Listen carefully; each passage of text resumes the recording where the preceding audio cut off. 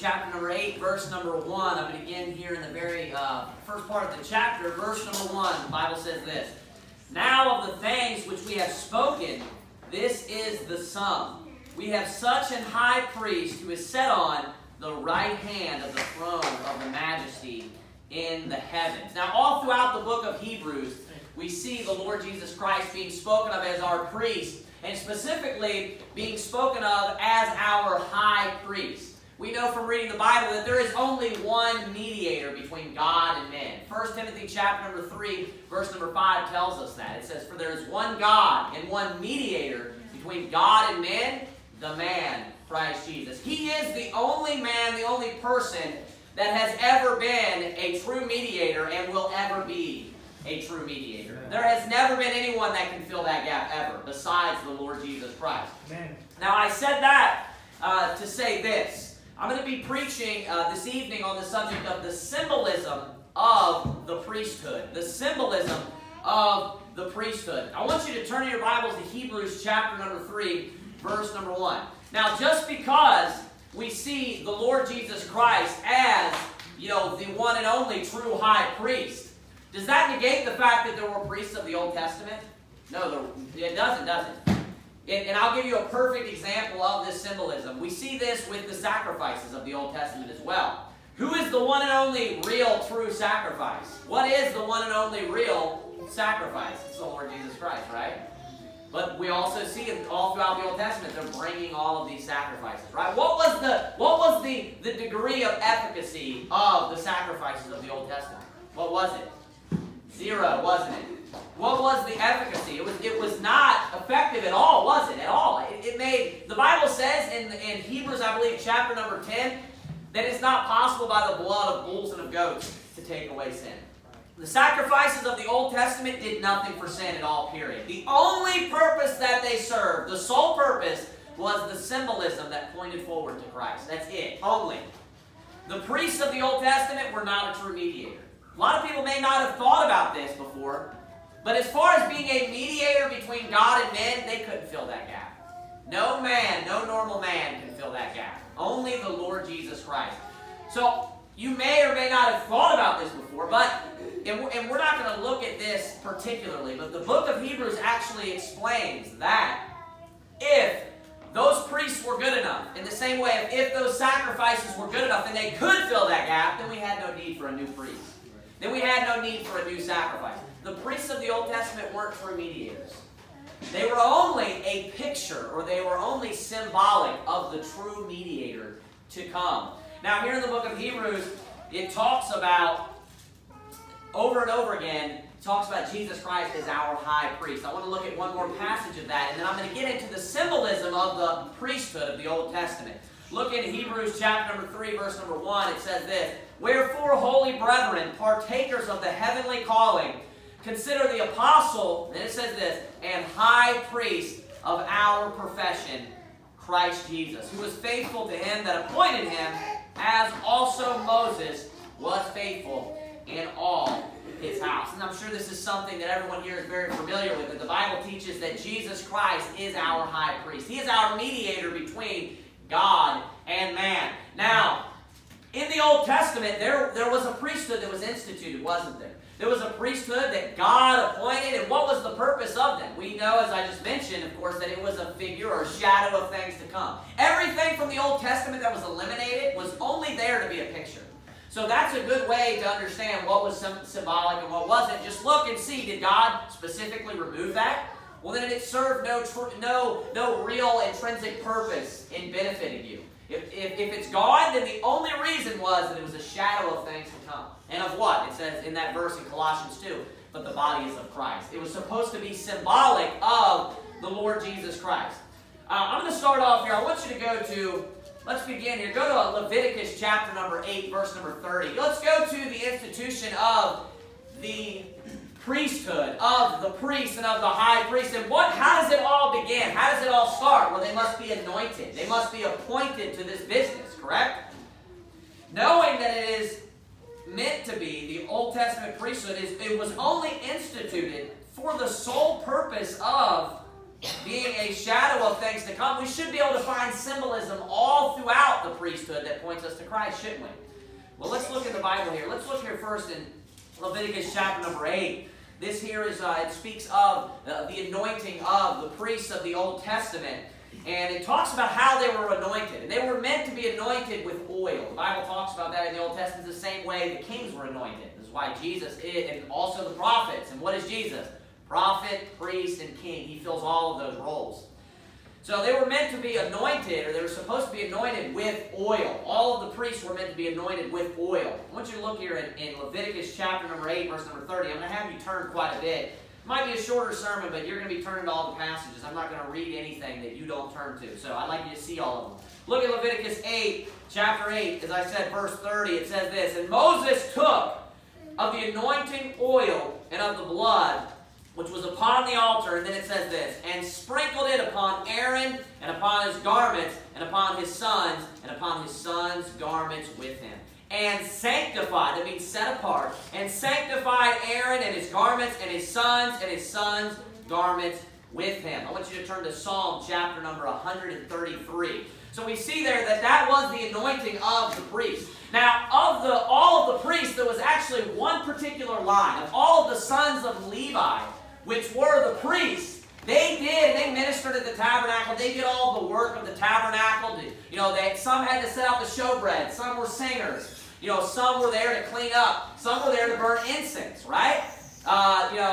There were all different types of things. That some had to set the oil up for the burning of the candlestick. There was numerous. And then some were, like of the line of Aaron, the high priest. There's only one high priest that was ordained or appointed, and he alone was the one that brought in the sacrifice. Now, we saw there that all the priests were anointed. All the priests were anointed with oil, is the way that they were anointed. We're going to see this again here in the book of Psalms. I want you to look at Psalm, as I said, chapter number 133, and we'll see this mentioned again. Verse number 1. "Behold how good and how pleasant it is for brethren to dwell together in unity. It is like the precious ointment," that's referring to the oil, "ointment upon the head that ran down upon the beard, even Aaron's beard that went down to the skirts," that's the bottoms, right, "of his garments." So notice, how was Aaron the high priest? How was he anointed? He was anointed with oil. Well, in the Old Testament, oftentimes the Bible would talk about people being anointed with oil. Many times, synonymously or concurrently, when they would anoint that person with oil, what would come upon them? The Holy Spirit. What's the anointing in the New Testament? What is the anointing that the Bible talks about in the New Testament? It's the anointing of the Holy Spirit, isn't it? I want you to turn with me to 1 John chapter number 2, verse number 27, just to see an example of this. 1 John chapter number 2, verse number 27. I'll show you an example of this. 1 John chapter number 2, verse number 27. The Bible says this, "But the anointing which ye have received of him abideth in you." What abides in you? The Holy Spirit, right? So that anointing is what? It's the anointing of the Holy Spirit. "Abideth in you, and ye need not that any man teach you. But as the same anointing teacheth you of all things, and is truth, and is no lie, even as it hath taught you, ye shall abide in him." So, what was the anointing there? It was the Holy Spirit. Just like the Old Testament priests were meant to be anointed by oil, that was a representation of the Holy Spirit. Now, the candlesticks, even. The candlestick, what does the candlestick represent? I preached a sermon about this, remember? It represented all of the different gifts of the Holy Spirit, right? It represents the oil that pumps through it, represented the Holy Spirit in the candlestick. That's what oil in the Bible many times represents if you do a Bible study of that. Over and over and over again. So we see Aaron, the high priest, being anointed with what? With oil in order for him to begin his ministry. Before they ever begin their ministry as a priest, what has to happen? They have to be anointed. Well, the same exact thing happened with Jesus before he began his ministry as our high priest. I want you to turn to Luke chapter number 4, verse number 18. We're going to go to two passages and seeing this. Luke chapter number 4, verse number 18. Luke chapter number 4, verse number 18. This is Jesus telling you that his anointing was by the Holy Spirit. Luke 4:18, he quotes a scripture that is actually prophetic of himself, and he says this, Look at verse 17 as well. And there was delivered unto him the book of the prophet Isaiah. And when he had opened the book, he found the place where it was written, The Spirit of the Lord is upon me, because he hath anointed me to preach the gospel to the poor. What was he anointed by? The Spirit of the Lord is upon me, because he hath anointed me. Notice that. He hath anointed me to preach the gospel to the poor. Let's look at when he was anointed. I want you to go to Matthew chapter number 3. Matthew chapter number 3. Before the priests were allowed to begin their ministry, they had to be ordained by the anointing of the oil. Well, Jesus, when he began his ministry, was right when he was anointed by the Holy Spirit. Look at Matthew chapter number 3, verse number 16. It says this, And Jesus, when he was baptized, went up straightway out of the water, and lo, the heavens were opened unto him, and he saw the Spirit of God descending like a dove, and lighting upon him. And lo, a voice from heaven saying, This is my beloved Son, in whom I am well pleased. From this point forward, Jesus began his ministry. At this moment, as soon as he was anointed, that was what sent him forth into his ministry. Go to Hebrews chapter number 5. We'll see this spoken of again, his anointing. Hebrews chapter number 5. We're going to look at verse number 5. Hebrews chapter number 5. It says this in verse number 5. So also Christ glorified not himself. Let's back up a little bit actually. Look at verse 3.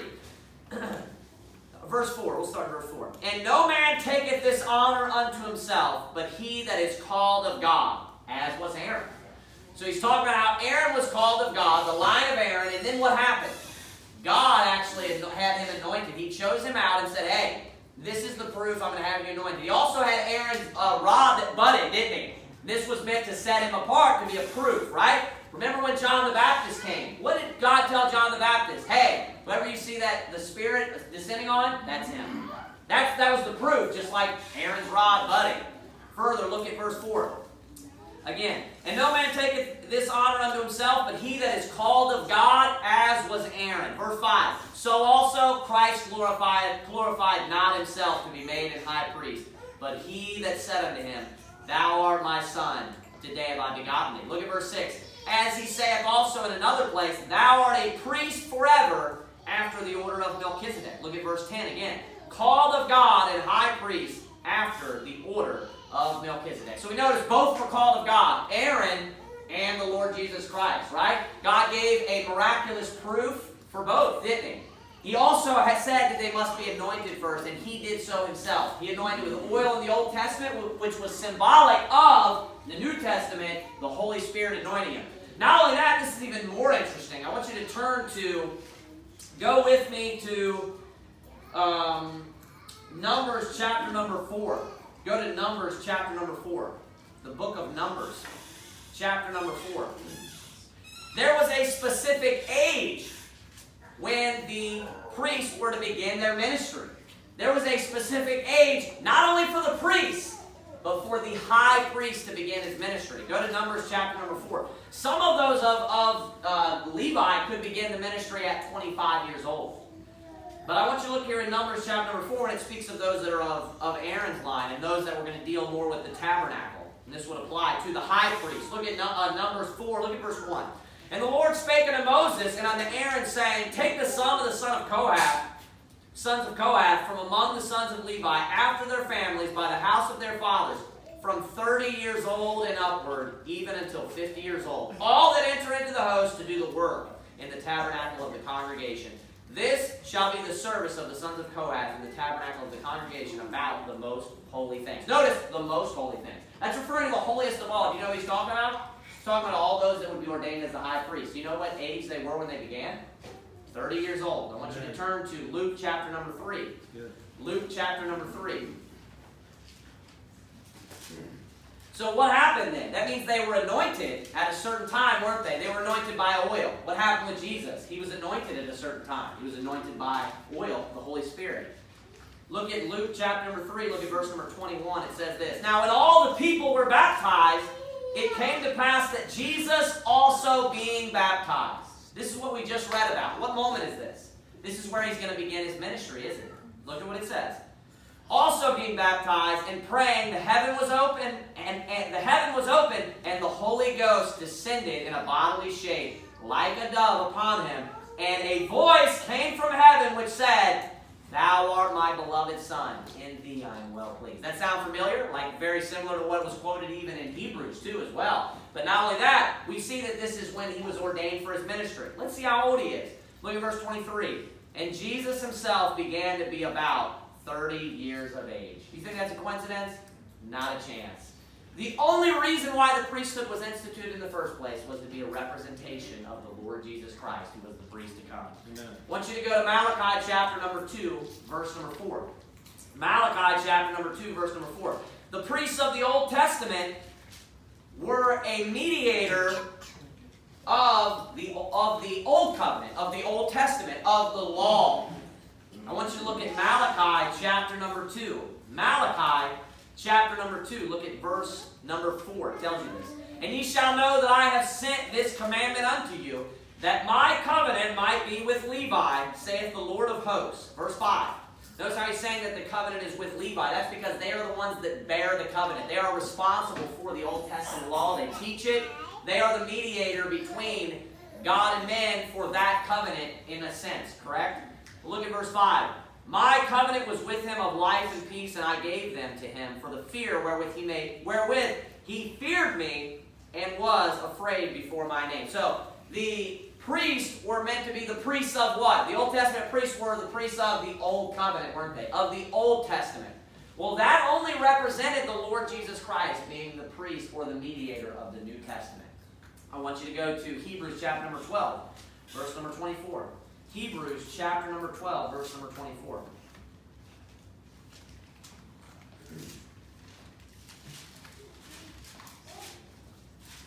Hebrews chapter number 12, verse number 24, it talks about this. It says this.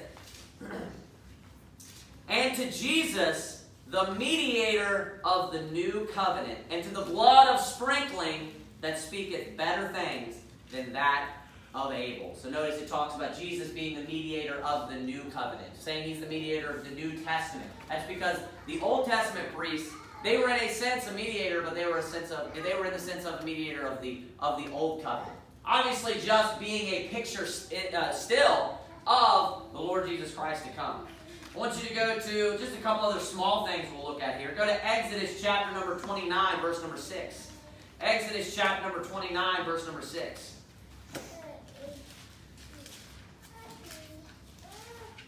Exodus chapter number 29, verse number 6.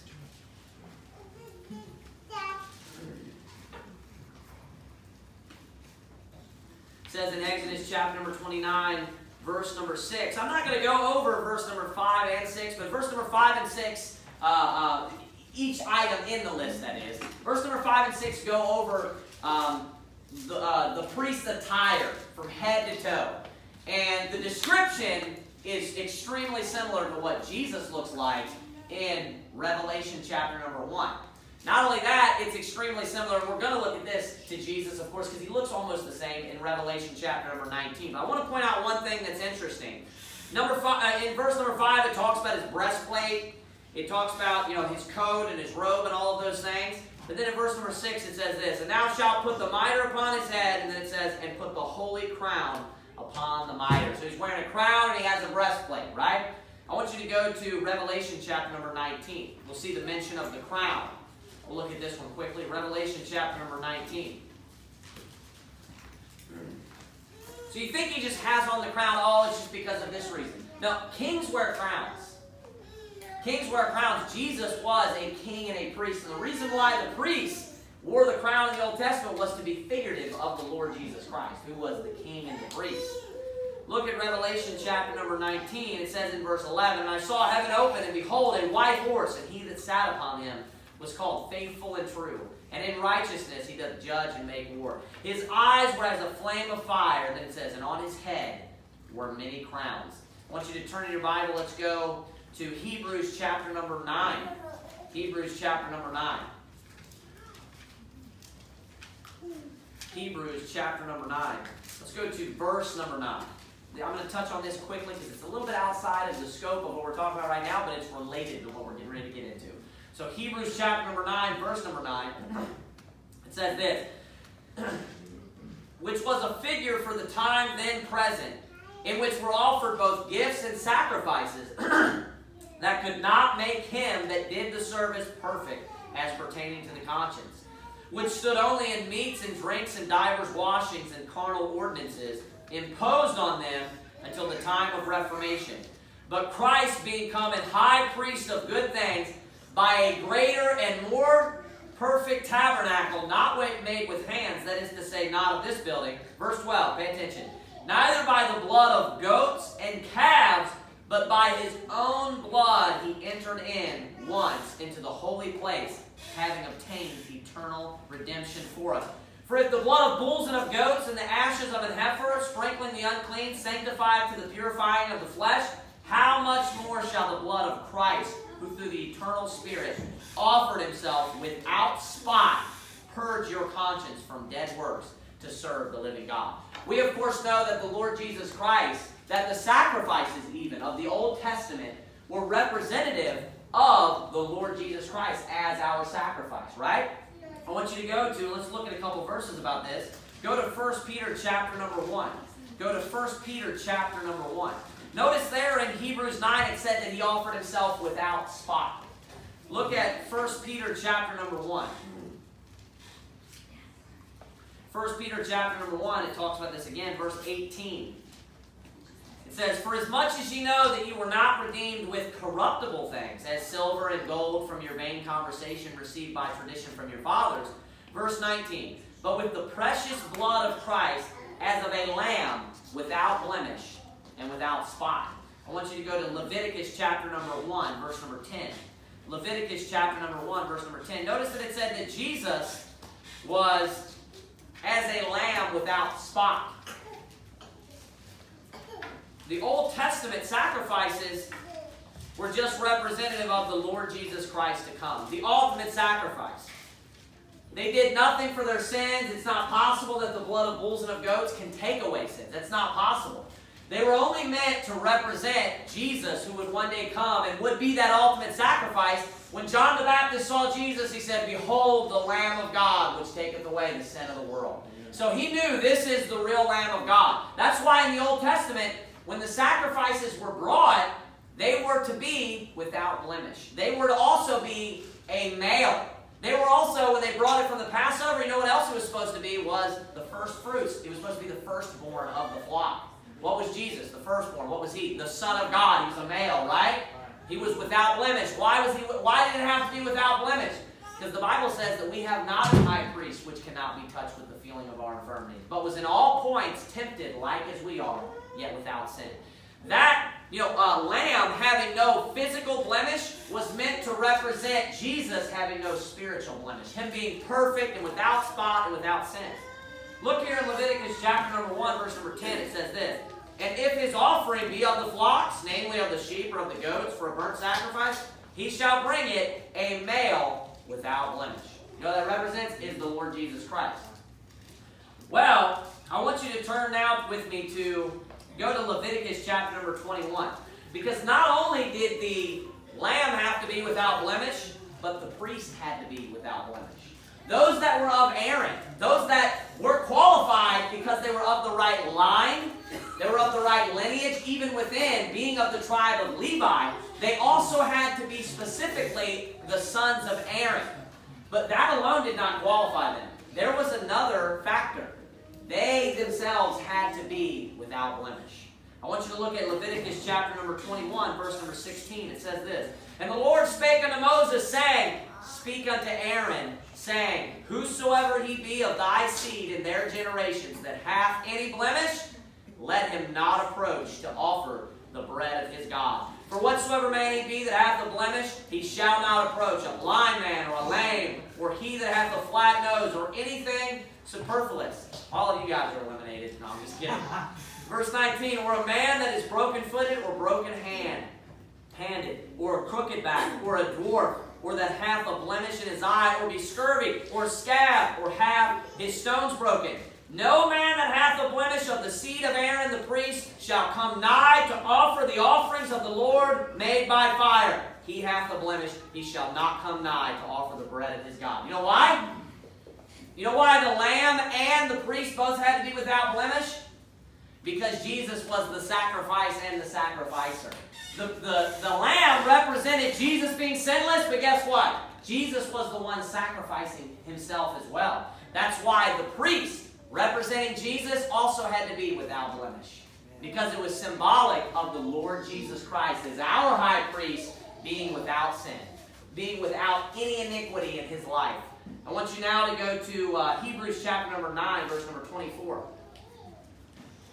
The Bible says in 2 Corinthians 5, it says, "For he hath made him to be sin for us, who knew no sin, that we might be made the righteousness of God in him."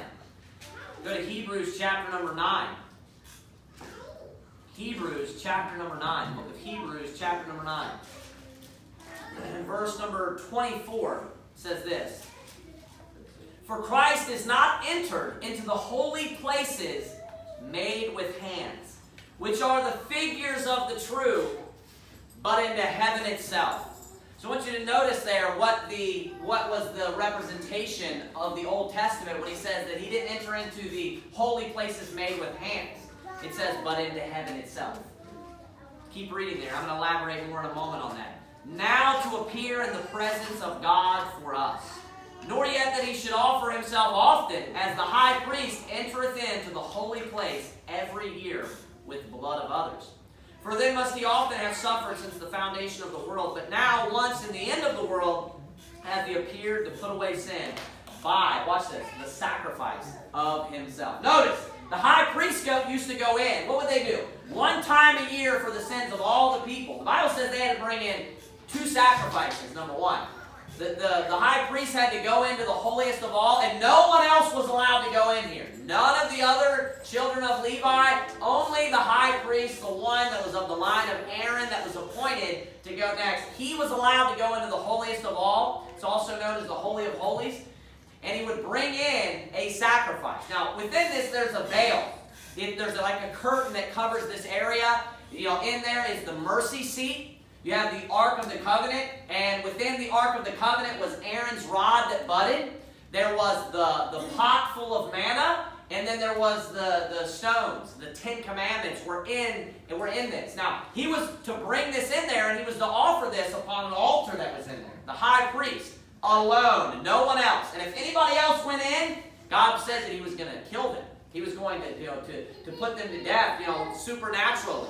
They were not allowed to go into this area. They were not allowed to walk in here. Now, this high priest had to come in and bring in 2 sacrifices, I said. Number one, because he was a sinner himself, the high priest, he had to go in and sacrifice for himself first, just so that his sacrifice would be acceptable when he went to sacrifice for the sins of the people, right? This was just representative, of course, we know that.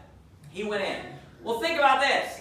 That high priest had to go in and take 2 sacrifices. Jesus walked in just himself. He didn't bring anything with him. Jesus went in there. He didn't have to carry a sacrifice for the other people, a literal lamb, and he also didn't have, or for himself, I'm sorry, and he also didn't have to bring a literal lamb for the sins of the people. He was the lamb. He was the high priest. He was the sacrifice and the sacrificer. He was the high priest, and he was the Lamb of God that went in there. Now, I want you to keep that in your mind, the significance of that veil, and that no one else was allowed to go in there but that one high priest. I want you to turn in your Bibles now, please, to go to, we're in the same chapter, go to verse number 6. This is mentioned again where it speaks further about the veil, about the holiest of all. It says this in verse number 6. It says, "Now when these things were thus ordained, the priest went always into the first tabernacle, accomplishing the service of God, saying all of the other priests, not the high priest, but they would go in and into the, it says, the first tabernacle, accomplishing the service of God." Look at verse 7. "But into the second," that's within the veil, "but into the second went the high priest alone, once every year, not without blood, which he offered for himself and for the errors of the people. The Holy Ghost is signifying that the way into the holiest of all was not yet made manifest, while as the first tabernacle was yet standing." So notice it wasn't made manifest, meaning it wasn't made known. It wasn't quite understood. Now, we're told that the holiest of all represented what just a moment ago? What did it represent? Heaven. It represented the presence of God, which makes perfect sense because what was located within the veil? What was in there, in the veil? Anybody? The mercy seat. That's the throne of God. That's actually referred to as, God's throne. It talks about us, and we'll look at this verse. Actually, we're going to end on this verse in just a moment. It talks about us going to His throne to find mercy, to find grace, right? That's why it's called the mercy seat. We would approach His throne and receive grace or mercy from Him by praying to Him. But it represented the presence of God. What does the Bible teaches around the throne of God? Cherubims, right? What's around? What do they have on the mercy seat? Cherubims. That represented the throne of God, the presence of God. Where? In heaven. That's what it told you there in Hebrews 9. I'll read it to you one more time.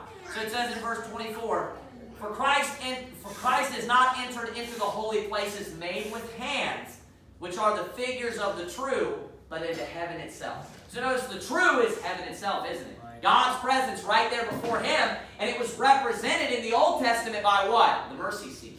That was the purpose of it. Now, notice that He's entering into God's presence for what? For us.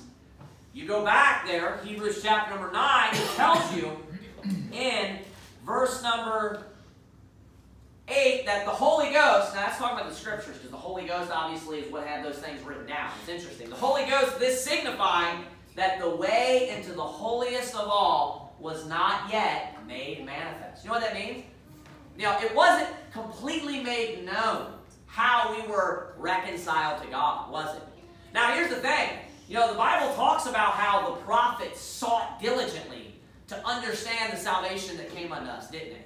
Well, they knew that the Christ or the Messiah was coming. They knew that God was sending a Savior, but did they understand every detail? That's something the Bible's very clear about. It wasn't manifest. It even uses that word, I believe, in 2 Peter chapter number 1, or maybe 1 Peter chapter number 1, talking about that exactly.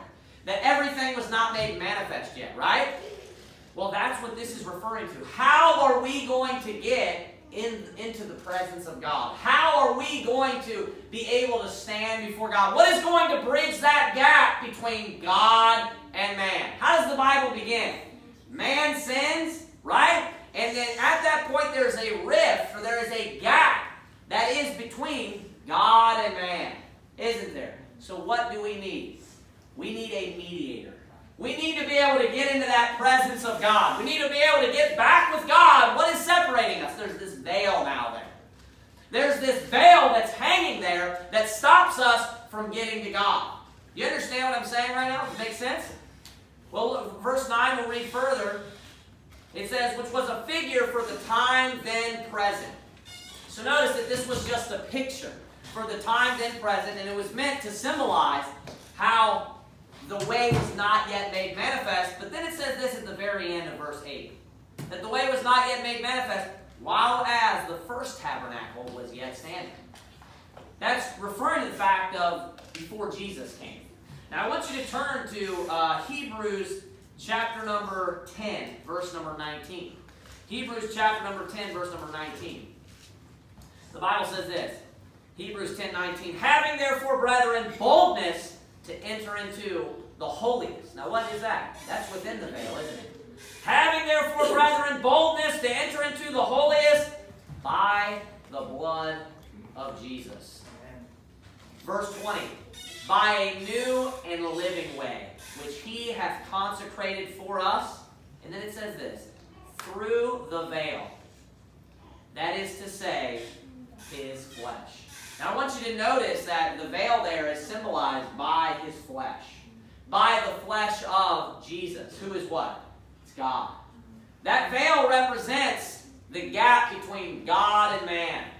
Now the only way for God to bring man back to Himself is for Him to fill that gap. Amen. You know what He had to do? He had to step into human flesh. Amen. He had to become a man Himself in order to bring man back to Himself. There's only one way to do so. There's no one else qualified. We have to have, you know what you need? I mean, it's this simple. A child can figure this out. You have God here, you have man here. You know what you need? A God-man. It's that simple. Yep. That's the only person that can fill the gap. Man is not good enough. Man is not righteous. You know what we need? Someone that's righteous. You know the only qualifier? God. So you know what God has to do? God has to become man. Now, I want you to think about this. So that veil represents what? It represents His flesh. You know what he's doing is he's the one standing there in that gap to reconcile man back unto himself. Go to Matthew chapter number 27, verse number 45. Matthew chapter number 27, verse number 45. You may or may not have noticed this ever. It seems somewhat insignificant, I guess you could say, while reading. It's not emphasized very much, but look at something that happened here I want to point out to you when Jesus died. Matthew chapter number 27, look at verse number 45. It says this. Now from the 6th hour there was darkness over all the land unto the 9th hour. And about the 9th hour Jesus cried with a loud voice, saying, Eli, Eli, lama sabachthani, that is to say, my God, why hast thou forsaken me? Verse 47. Some of them that stood there, when they heard that, said, This man calleth for Elias. And straightway one of them ran, and took a sponge, and filled it with vinegar, and put it on a reed, and gave him to drink. The rest said, Let be. Let us see whether Elias will come to save him. Verse 50. Jesus, when he had cried again with a loud voice, yielded up the ghost. Now watch verse 51. And behold, so what just happened? He died. Verse 51. And behold, the veil of the temple was rent in twain, from the top to the bottom, and the earth did quake, and the rocks rent. You know what just happened? Man was able to go into that holiest of all at that point. Man then, the relationship between God and man, was then reconciled. I don't know if you've ever noticed, but what that represented with the veil being rent in the temple was God. God dying on the cross as a man and him as the mediator, bringing mankind back unto himself. I want you to go to Hebrews chapter number 2, verse number 16. Hebrews chapter number 2, verse number 16. Hebrews chapter number 2.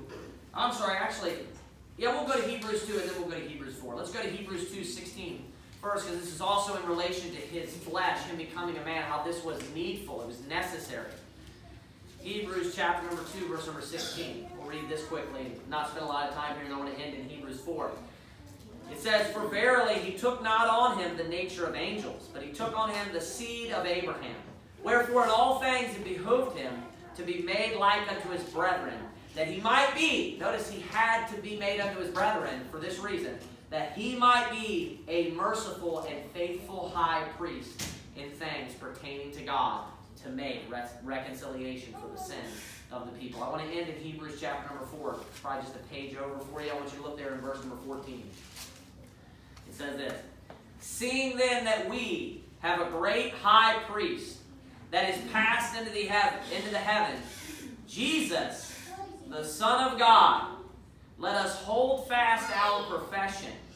For we have not an high priest which cannot be touched with the feeling of our infirmities, but was in all points tempted like as we are, yet without sin. Then it says this, verse 16, Let us therefore come boldly unto the throne of grace. That's why it's called the mercy seat. That's why the mercy seat was inside that veil. That's what it represented. It's like saying the grace seat. Grace and mercy are interchangeable. It's the mercy seat. And why are we able to come in there? Because through his flesh, the veil, that was consecrated a new and living way, wasn't it? That's what that veil actually represented all along, was the flesh of the Lord Jesus Christ. It represented, this is the point, the humanity of God. The humanity that God would one day take on, the flesh that he would one day take on, for the purpose of bringing mankind back to himself. It says, Let us therefore come boldly unto the throne of grace, that we may obtain mercy and find grace to help in time of need. Amen. All right, let's bow our heads and have a word of prayer. Dear Heavenly Father, God, we thank you, dear Lord, for taking on that flesh. We thank you for being